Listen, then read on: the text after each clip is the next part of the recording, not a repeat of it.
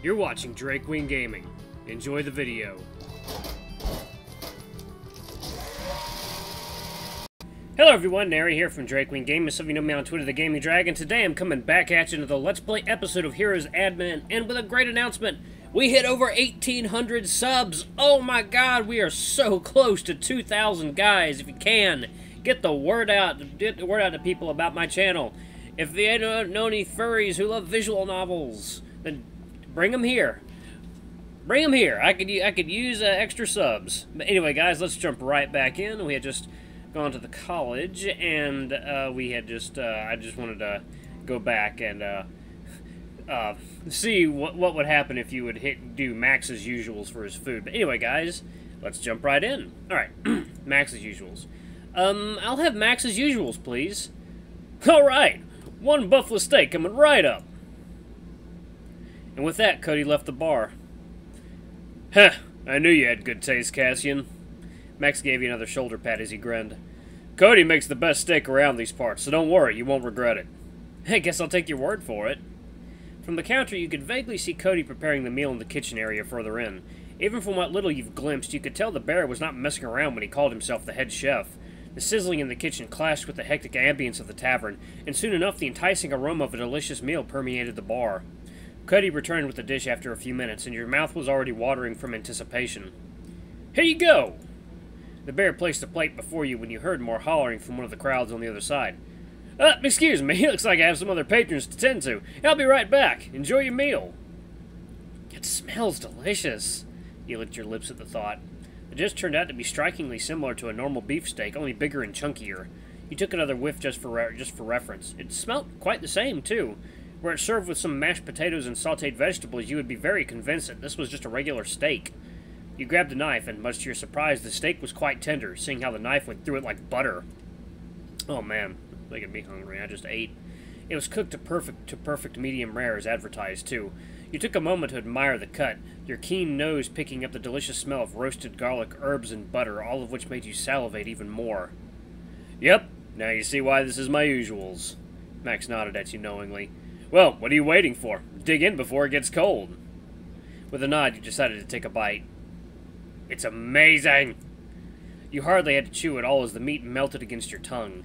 The initial taste was quite gamey, but the combination of spices Cody used somehow turned the flavor into a delicious savory one instead. Among the richness of the steak and the butter was a hint of sweetness, spiciness, and citrusy aftertaste. Whew, could this be a sauce? Your eyes widened from excitement as the entire range of different flavors came to you all at once. They clashed and yet meshed together almost in harmony. It's so good you had to stop yourself from tearing up too much. You tried to savor every last bit of the meal, but before you knew it, your plate was already empty, like someone else just snagged the juicy steak away from you. Whoa, whoa, slow down there, Cassian. Max chuckled as he tried to lick the plate clean after slurping down the sauce. I can't help it, it's so freaking delicious! You went on until you were convinced the plate was squeaky clean. Done! As you put your plate down, you realized Cody had been eyeing you this whole time. The bear winked at you before tending to the customers, and you felt your face getting a little red. Nah. You chatted with Max for a little while until Cody finally returned. Welcome back, Max said, lifting his probably empty mug to greet the bear. Well, how did you enjoy the meal, Cassian? It was great. I love it. No kidding. I haven't seen anyone downing the whole dish so fast in a while now. Oh yeah, Cody. You saw Max tossing a coin from his pouch, to which the bear caught it almost perfectly. For Cassian's dinner. Gotcha. Thanks, Max. You noticed it was a gold coin, so that must have been quite expensive. And sorry for not keeping you company, boys. Things really got a bit hectic since one of the waiters left.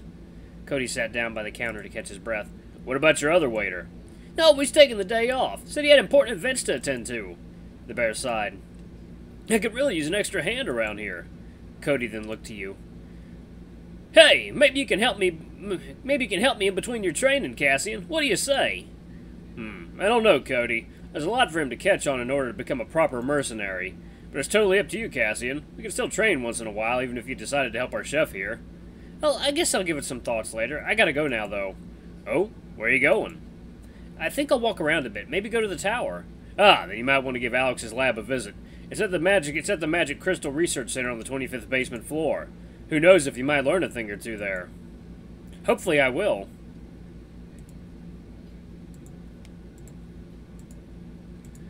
Well, I'd better get going. Thanks again for the food, Cody. You waved them goodbye as you squeezed your way back out of the tavern. To the tower. Alright. Ooh, nice. You quickly made your way through the back entrance of the main building. Under the street lamps, the grand archway of the tower soon came to view. On the way to the lobby, you noticed 2 lab people standing by the bulletin board outside. You decided to call the elevator right away. The guest lounge was rather empty, aside from a few people in lab coats resting by the couches in silence. The elevator arrived almost right away. You pressed the B25 button and the lift descended. You can see from the side panel the tower had 40 floors above and 25 below ground. You quite wondered how people could stay and work so deep underground. This felt like a long ride, but before you knew it, the elevator came to a halt with a loud ding. You have arrived on floor B25, Magic Crystal Research Center. A female said, "Oh, okay, let me...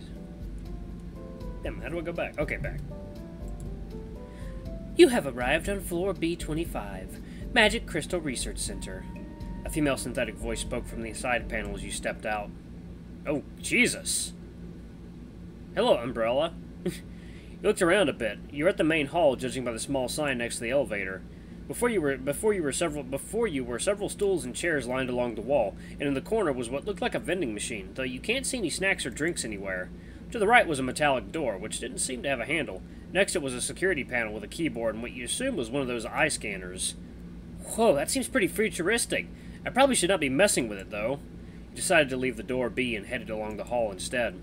So far, this underground hallway looked quite like the one in the dormitory, only much less colorful and lively. The only thing that stood out among the white walls are the same metallic doors and small air vents near the ground and on the ceiling. It's pretty quiet down here. You thought of knocking on one of the doors when you heard familiar voices coming from the end of the corridor. If memory served you well, it was definitely Alex and Ray. They seemed to be shouting or arguing about something. You decided to stay close to the door and listen. Alright, what voice? Slow down, Ray! Hey, here, let me help you get in. He's quite a big boy, after all. He probably needs a lot more whoa! Alright then, Ray said with a hint of a tease. No, it's too much. It's not gonna work. Shh, relax. You just hold it right there and I'll shove it back in, okay? Fine, it better be worth it. It'll fit, trust me. Alright, ready? 1, 2, and 3! You could vaguely hear sloppy noises followed by a much more audible... Oh my god. You couldn't picture anything else they could possibly be doing. Have you come at the wrong time? Ah, there we go. See, it goes just right in where it belongs. Ray chuckled and you could hear the links grumbling. Just shut up and hold the sound to the side for me. I got you, don't worry now. Now, I'm gonna start moving. If it's too much, just yell so I can be gentle, alright? Oh my god, I really wonder what the hell these two are doing. Oh my god. Shush! Just keep it steady! You held your breath as the two went silent again, and the only thing you could hear was the same wet, sloppy noises. Your face was already a beet red as you tried to contain your thoughts. Should you not? Maybe they're just doing a normal experiment. Maybe it's not what you think it is. Gah! The curiosity is driving you crazy. You pressed your ears against the door, hoping to hear something else other than the questionable sounds, but for some reason the metallic surface you expected wasn't there, and you fell into the lab. Gah! Huh? What was that? Oh, did I forget to lock the door? Cassian, what are you doing here?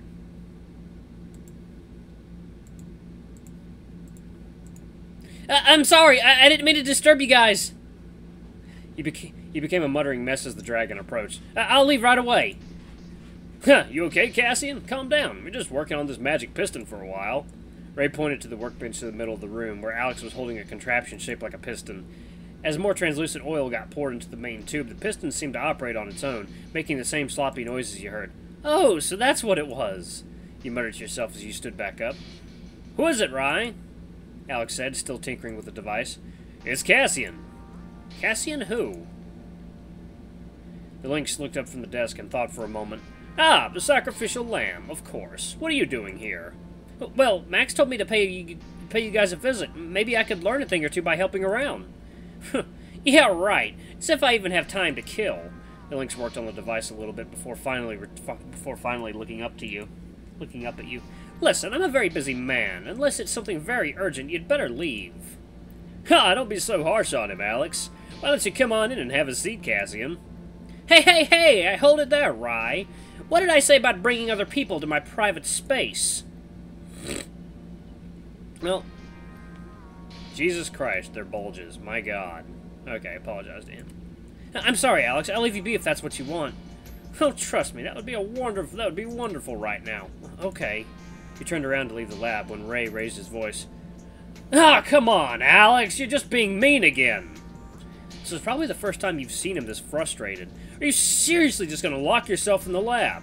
When was the last time you even left the tower? And just look at this place! The dragon gestured around the lab, from the tools and equipment messily scattered around the place to many sheets of paper and photos pinned against the walls of the whiteboards. There's just nothing to work. There's just nothing but work and work and work.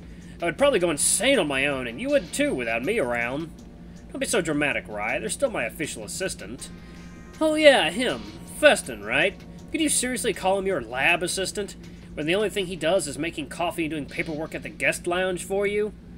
You somewhat expected the Lynx to make a snarky retort, but instead he just remained silent.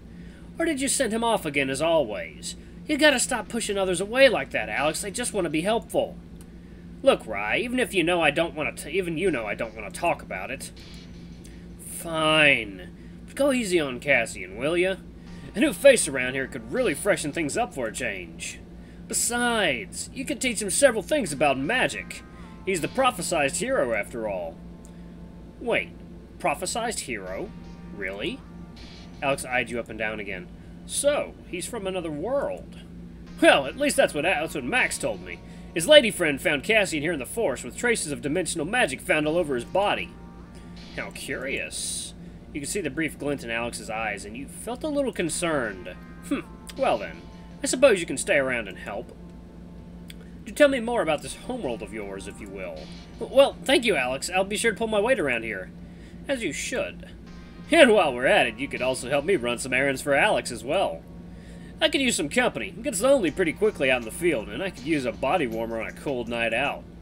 Ray gave you a shoulder pat and a wink. Sure, Rye. I'll see what I can do. Well, I will let you know if I require your assistance, but I suggest that you go for now. I'm still working on an important project, and I can't concentrate with too much interference, if you will. Got it. We'll see you later then. We'll see you guys later then. You waved them goodbye as you left the lab. Only Ray returned to the gesture, however, as Alex gave you a dismissive wave instead as he returned his attention to the contraption at his station. You took the elevator back to the ground floor and left the tower. Oh, okay. You ended up wandering the dormitory halls for a while. At the end of each floor was a small balcony. You leaned against the railings, admiring the view ahead of you. Stars and constellations of various shapes and sizes dotted the vast night sky. It was simply breathtaking. Perhaps this world did not suffer from light pollution, at least not yet. You were enjoying the calming night ambience when you heard some... Why is this, okay... When you heard some people talking on the balcony above. You stayed there for a moment longer before going back to your room. After changing into your undergarments and going through your nightly routines, you threw yourself against the bed. I didn't click on that, because it may have taken me out of the window. And I've got HDR enabled on my system, and that probably would have messed the color up. Anyway.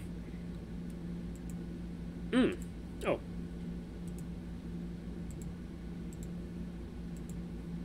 Time flies when you're snooping. You sighed to yourself. The prospect of being a hero and the supposed savior of this land was still a lot to take in, and an even bigger responsibility that you had to bear. Though for what it's worth, you felt like you could be ready for whatever challenges lie ahead, but not until after a good night's rest. You eventually dozed off after letting your mind wander back to the events throughout the day. Oh my. Oh my. Beep, beep, beep, beep. Ah! The clock alarm slowly pulled you from your sleep as you stuffed your head beneath the pillow. Just 5 more minutes, Alyssa, I promise. Alyssa, all right, I'm at my dorm now. Beep, beep, beep, beep. You gradually forced your eyes open and took a look at the nightstand where the clock read 5 a.m. Oh my God. 5 a.m. Fuck me. All right, I'm up now. You stumbled towards the bathroom after switching off the alarm. You washed up for a bit before sitting back at your bed. Oh, that's your stomach. You already felt quite hungry. You wandered to the pantry and looked around for a bit. Unfortunately, there was nothing in the shelves and the cupboards, and the search only made your stomach growl louder. You You sighed to yourself. To think that you were getting used to being woken up every morning with meals ready at the table. This place might look like a hotel, but it's still just a dorm after all. No breakfast in bed and all-you-can-eat buffets waiting for you outside your dorm. You do remember that you can get food at the Honeysuckle, so you decided to change into your usual outfit and headed there for now. The place was not as rowdy as last evening, and certainly a lot tidier, too. You could already see the waiter taking orders from a bunch of hungry mercenaries, while Cody himself was going back and forth between the kitchen and the back rooms. He's already so busy at this hour. It was about 5:30 when you got there, and you wondered if Cody even had enough sleep with such an early opening time. You decided to sit down at the same bar when Cody happened to pass by. Haha, Cassian! Good morning! Good morning, Cody. You promptly greeted the bear. Judging by his apron and kitchen gloves, he must still be in the middle of something. I take it here for the free meal, yes? You nodded as the bear took some jars from the nearby shelves. Do wait for a bit, I'll get to you in a moment. With that, he headed back to the kitchen. After a few minutes, he returned with a bowl and a small plate of sliced fruits. Here you go. You said this should set you right up for the morning. Thanks, Cody. You're welcome. Now, if you'll excuse me, I still got a bit of work to do. We can chat at later hours, perhaps. Before you could say much, he already left the bar to attend the other patrons who just arrived. He looked at the bowl, which turned out to be oat cereal with milk. You can't help feeling taken aback. This is such a far cry from the delicious meal you had last time. But beggars can't be choosers, as they say. You finished up the meal after a moment, already thinking of ordering some actual food next time around. But that would probably cost a lot. Looks like you really do have to pull your weight around here before you could afford fancy things like that. You might give that matter more thoughts, but that's neither here nor there. You briefly wondered what you should start to do for the day. You could catch up with Max for a start. Maybe visiting Alex's lab again or accompanying Ray on his errands. You could also help Cody around the tavern. Seems like you've got some options after all. Hey guys, I think the first run I'm going to do is Max. So who should it be? I'll go with Max. I guess I'll stick with Max for now. Oh, hold up. Oh. There we go. That'd be my safe spot.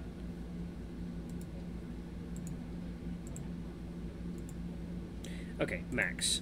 Guess I'll stick with Max for now. He could show me the ropes to become a proper hero and mercenary after all. Who knows if I could even get some riches out of it. Wishful thinking. You decided to leave the tavern and look for Max when you noticed that he was also there all along. The Malamute was seated at one of the tables in the back, still munching on his hefty sandwich. Hey, Max! Oh, morning, Cassian. Max smiled as he finished up his food. You're up early. Had breakfast yet? Yeah, I have. It was pretty okay. I know the free food here is pretty, well, humble compared to what we have at Alyssa's, but it does the job just about right. And you know that drill you'll have to spend more if you want to dine like a king. I know, Max, I know. Maybe I'll treat you sometime to something nice once I get some money for myself. Huh, I appreciate the gesture, but you've just arrived here, Cassian. Don't worry about it. Yeah. Anyways, what are we doing for today? Training? Slaying monsters and solving crime? I actually have patrol duty today. I suppose it wouldn't hurt to show you the basics and do some warm-up exercise. Can't chase down bad guys with a stiff body, eh? Come along. Ooh, pretty. Yep. You followed Max outside the tavern into an open field. The air is still quite cold as the sun was barely out. You took a moment to bask in the sunlight as the scent of the morning dew really freshened you up. Max immediately stripped off his armor and began to exercise. Ooh, woo. Admire his body, fuck yeah. You just stood there for a moment and stared at his body. It's not like you haven't seen enough of it even back at Alyssa's, but getting to do that this up close is quite something else. His supple, well-toned chest and the way his muscles bulged and stretched his precise movements was quite a sight to see. He made one last arm stretch before turning to you. Alright, you ready, Cassian? Uh-huh. Now, do as I say. First off, bend your knees. Then hands to your sides to form a stance. Like this? You muttered as you sluggishly followed his lead. Go a bit lower. You huffed, bending your knees a bit more. Like this? That should do. Now, keep it steady and try punching forward like this. He got into the stance much quicker and threw a few forward hits with his fists. Okay. Your legs are already feeling a little sore, and your arms are very stiff as you tried to throw the punch. Your muscles got more and more tense with each move, up to the point where it felt like your limbs were burning. You forced a few more hits when a jolt of pain dropped you to the ground. Ah! You held your legs firmly as you rolled around a bit, feeling like something was yanking at your limbs from the inside. It's okay, Cassian, it's okay. Deep breaths. You felt Max rushing to your side as you urged you to remain still. Here, let me. Ow, ow, ow! You yelped and winced as you slowly straightened your legs. It was painful, but after calming yourself with some proper breathing, your tense muscles gradually relaxed, and eventually you breathed a sigh of relief as the pain subsided. You didn't stretch, did you? Max sat beside you as you shook your head. He looked a bit disappointed. Never forget to stretch before you do any sort of exercises. Same thing applies to your future training. Now, just sit here for a bit while I finish my warm-up session. With that, the Malamute left your side to resume his exercise on his own while you just sat there and mulled over what just happened. After a while, you headed to the drinking fountain to wash up, before returning to the lobby to catch up with Max. All good, Cassian? Yep, where are we headed next? To the city. I have certain matters to investigate. Investigate? What sort of matters? Well, it's supposed to be classified, but I guess I could tell you more when we get there. You followed him as you left the guild on foot. Despite being considered part of the city, the guild building stood on its own estate, so there was still quite a bit of distance between the place and the actual city. You took a moment to survey the lush fields trailing along the main road as you went on. Alright guys, I'm gonna pause it right here. Yep. Alright, Alarm Chan, thank you for your input. Alright guys, thank you so much for watching. This has been a new episode of Heroes Advent. Don't forget to like, comment, subscribe, ring that notification bell, leave a super thanks if you can, it always helps. Until the next video, I love you all. I'll see you next time. Bye-bye!